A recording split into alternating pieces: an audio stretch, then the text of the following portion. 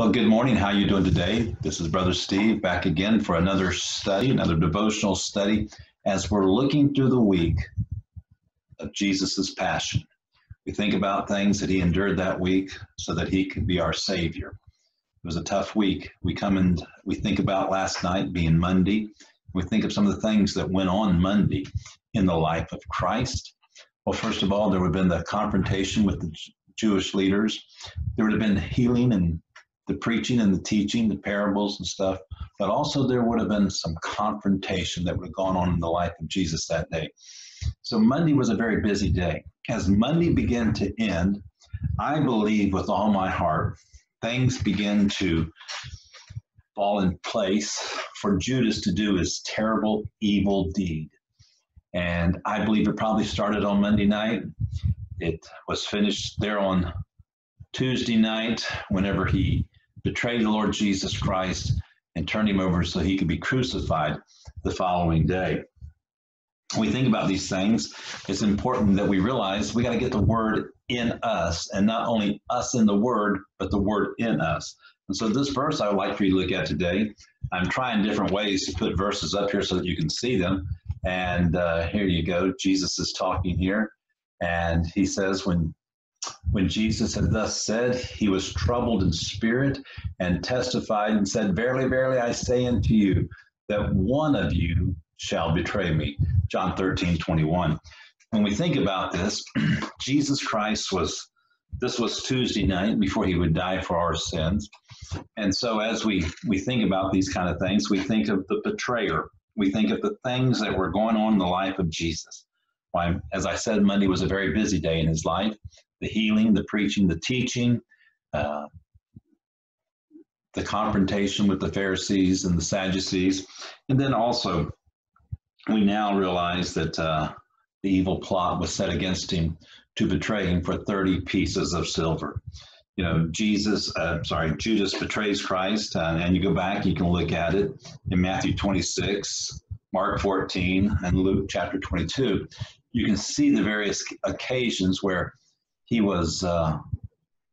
had this evil plot to betray Jesus.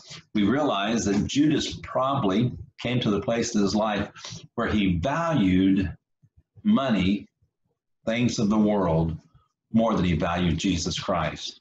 By even more than he valued a human being, a fellow human being, for what he was betraying Jesus and turning him over for what would happen to Jesus Christ.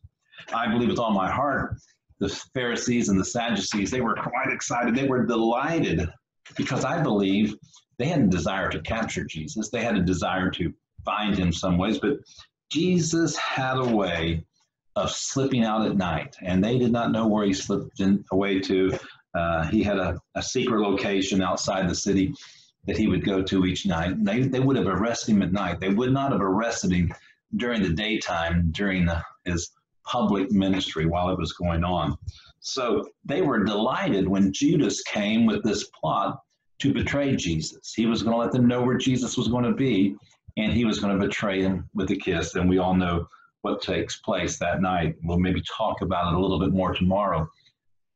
But Judas comes along, and we look at Judas. Judas, what a sad story. What a mystery when we think about Judas. I mean, you talk about a man who walked with Jesus Christ for 3 years. He saw the miracles. He not only saw the miracles, he saw the compassion of our Lord and Savior. On every turn, Judas had the first-hand knowledge of what Jesus Christ was doing. He had all the evidence he needed to convince him that not only Jesus Christ was the Savior, but Jesus Christ was God. He realized that Jesus Christ was more than just a man. He had to, seeing the things that Christ had done. Somebody might ask, well, why do you think Judas did it? Well, some will say he did it for greed, that he did it for money. He heard the clanging of the silver and the coins in the pot, and that's what he wanted, money, money, money. Well, that might be.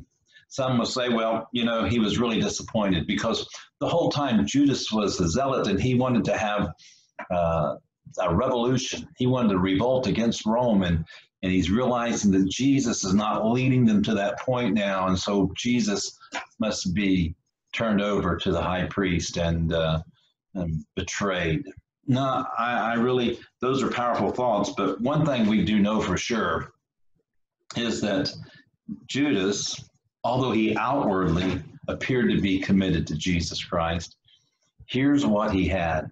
He had a rebellious heart. You know, he came to the place where he was an unbelieving, rebellious heart. You know, there's another verse I have for you here. Let's see if you can look at it. See if I can do a better job holding it up here for you this time. Look what it says here. The heart is deceitful above all things and desperately wicked. Who can know it? Jeremiah 17:9. Wow. When we look into the life of Judas, we see that deceitful heart. We see the one whose heart was poisoned by wickedness and had that deceitful craving, desperately wicked to do what he did to Jesus Christ. You know, hopefully you and I can learn from his example. Instead of being just an outward form of religion, may we have it deep in our hearts. May we realize the truth that Jesus Christ is God.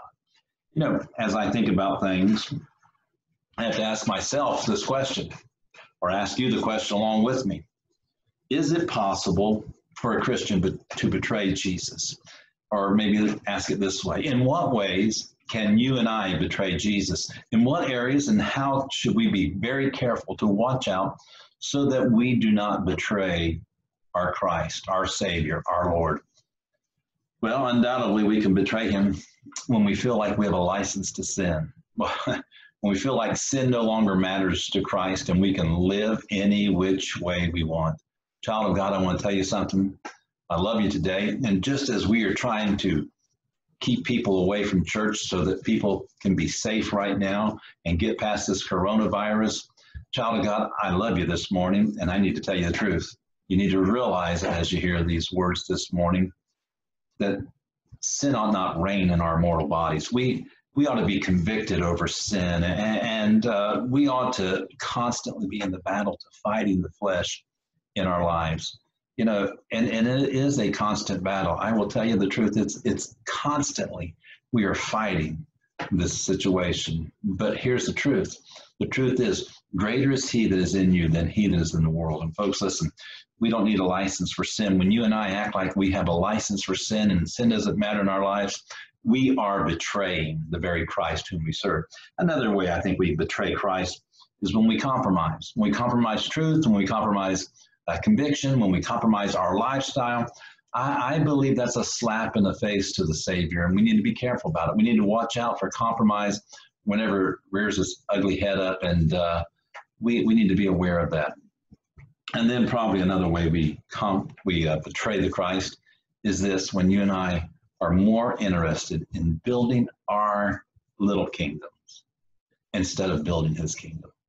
Folks, listen, I'm going to tell you something. He calls us into the ministry to build his kingdom and to live in his world, and be careful of just isolating ourselves and living in our own little world. And we need to think about those kind of things today. So something to think about. I'd like for you to think about it. You know, this is our second morning with Pastor Steve. This is Tuesday, April the 7th, and you know, yesterday we were doing all this, and even today I'm trying to learn some other things and learn how to do this just right. Yesterday we got off the air and gone on to work before we even had a word of prayer. So this morning, I'd like for you to bow your head, or this evening, whenever you are looking at this time, and have a prayer time with me. Heavenly Father, we realize how priceless our Lord Jesus Christ is. Lord, help us to value him above everything. Lord, we see here in the life of Judas, Lord, for some reason, and undoubtedly because of the deceitfulness of the heart, he had turned against Christ. He no longer saw value in Jesus Christ. Father, may we not be that way. Father, may we not be betrayers of Christ. Lord, I pray this morning, Lord, that you would speak to our hearts. That, Lord, that we would see the power of your love. That, Lord, we would realize the importance of walking with you daily. Father, may your sweet Holy Spirit convict us. Father, may we draw ever closer to him. Lord, there are times we say things we shouldn't. Lord, help us to be more spirit surrendered. Father, I pray, Lord, that you would just speak to these good people. Lord, we had 15 or so yesterday that watched the program. Lord, maybe today it's only 4 or 5. Or Lord, maybe it's even grown to 20. Father, wonderful people, good people. Lord, I pray today, Lord, that you would bless them. I pray, Lord, today that your spirit will be upon them. And Father, that we would walk in victory. Lord, we think of the things that will transpire today in the life of Christ 2,000 years ago, this Tuesday before his suffering. Father, today, once again, he'll prepare for a Passover. Once again, Father, we'll look at how that he'll wash the disciples' feet. Father, we see as he'll go out into the garden and pray. Father, may we gain from his life today as we think about these things and put them in our hearts and lives. Lord, we love you today. Thank you for this gloriously beautiful day, and thank you for these folks. In Jesus' name, amen. Think about it. We'll see you soon.